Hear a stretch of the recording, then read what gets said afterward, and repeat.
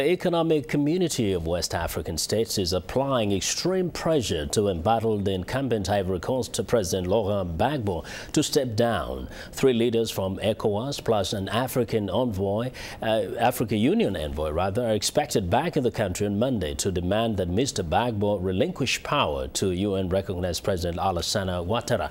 The group say they will not negotiate with Mr. Gbagbo, but Gbagbo remains strong in his conviction to stay in office and has these words for the international community.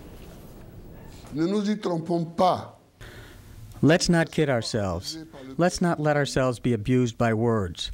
It's about an attempted coup d'etat brought in under the banner of international community. This action is destined to bring in, by force if they need to, as the leader of this country, a man who Ivorians didn't choose by their votes, as my rival has lost in the presidential elections from November 28, 2010. Sierra Leone Information Minister Ibrahim Ben Kakbo reiterates that the international community holds the view that Ouattara is the legitimate president of Ivory Coast. He also says that he would not rule out that ECOWAS might use force should Gbagbo refuse to leave. Well, now joining us on the phone from Abidjan for further discussion on the tense situation in Ivory Coast is a spokesman for Alassane Ouattara, Patrick Achi. Mr. Achi, welcome to In Focus. Yes, thank you so much. Yes, first, if you may, please, can you update us on any developments in the discussions that have gone on today, whether there has been any communication so far that will make kind of change the tone of things in Ivory Coast?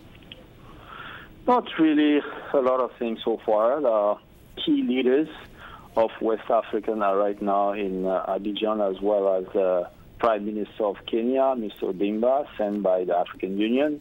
And they're about meeting the former President Gbagbo to resume talks on how and on which conditions he would be ready to peacefully step down, as you just mentioned.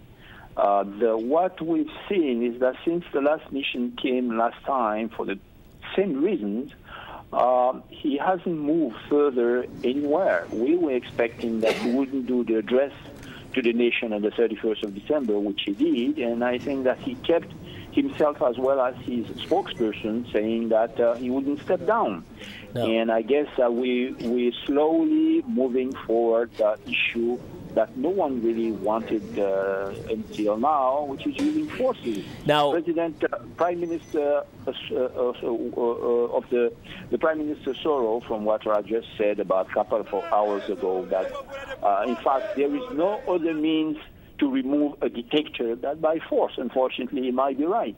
Now, you know, Mr. Gbagbo says you guys are trying to stage a coup, and it doesn't seem to be willing to move an inch, as you have mentioned.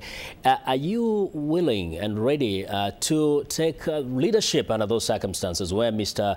Ouattara might be seen by half of the Ivory Coast population as having been imposed by the international community on the people of Ivory Coast?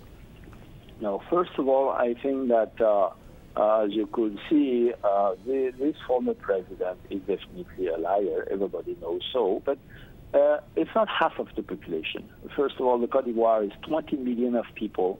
There were just about 5 million of voters. So it's 25% of the population that went to vote. And President Alassane won with 10 points difference, knowing that the President Gbagbo has all the money, sitting on all the money of the state. He has all the army, the forces. You yourself, you know that in Africa and most of the developing world, when a standing head of state goes to election, he rarely lose election. So if you see 10 points difference, mean it was really a true fair election, he would have lost with more than 20% of difference. So he doesn't have half the population of him. In the army, 60% people in the army voted for Alassane Ouattara. Let's say this. So I don't think this is true. In just one word, and we're going, do you fear there might be a civil war in that country?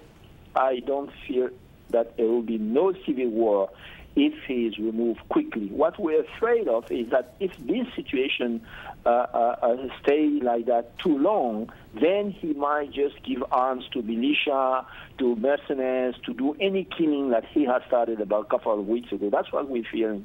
Okay. Do something to remove him, but please do it quick. Thank you. Thank you very much. You're welcome. Yes, our thanks to Mr. Patrick Achi, spokesman for the UN-recognized Ivory Coast President Alassane Ouattara.